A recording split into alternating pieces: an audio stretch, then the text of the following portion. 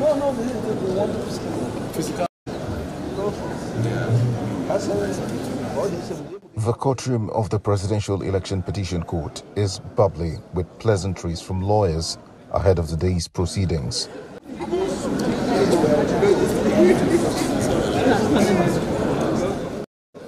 As usual, the room is quite filled. However, the presidential candidate of the Labour Party, Peter Obi, who is a regular visitor, is conspicuously absent. The five-man panel of justices arrive. 3 cases are up for hearing. First is the Allied People's Movement. The Allied People's Movement, APM, seeking to nullify President Bola Tinubu's election, closed its case after calling its sole witness. The witness, Aisha Abubakar, who identified herself as the Assistant Welfare Director of the party, tendered 7 batches of documentary evidence before the court to establish their case.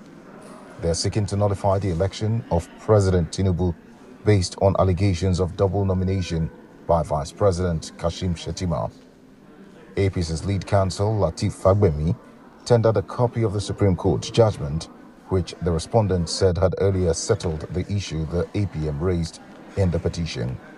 The court admitted it as evidence despite objections from the APM. The court subsequently adjourned the matter till July 14 for all the parties to adopt their final briefs of argument, and the APM closed its case. Next is the case of the People's Democratic Party. It could not go on, however, due to time constraints, and was adjourned to Thursday for hearing. Shortly after was the last case for the day, which was the Labour Party. The party called 3 witnesses, making it a total of 10 witnesses called so far.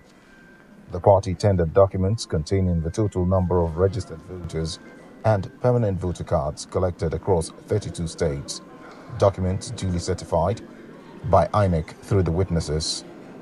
The expert witness was, however, stood down till Thursday for cross-examination.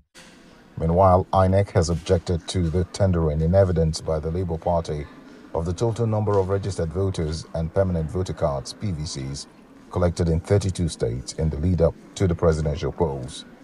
This is one of the key highlights of the continuation of hearing of Peter Obi's petition at the Presidential Election Petition Court, where he is seeking to upturn the electoral victory of Bola Tinubu in the presidential polls. Hearing of the Labour Party petition will run full circle by Friday, June 23, and as such, it's now a race against time for Peter Obi. To make its case more convincing before the Haruna Samani-led 5-member panel, the Labour Party is now tendering vital documents certified by INEC, such as those containing records of registered voters and the total number of PVCs collected. Also tendered is the supplementary INEC results viewing portal IREV report for 3 local government areas of Benue State, 2 local government areas of Cross River State, 12 local government areas of Lagos State, and 1 local government area of Gombe State.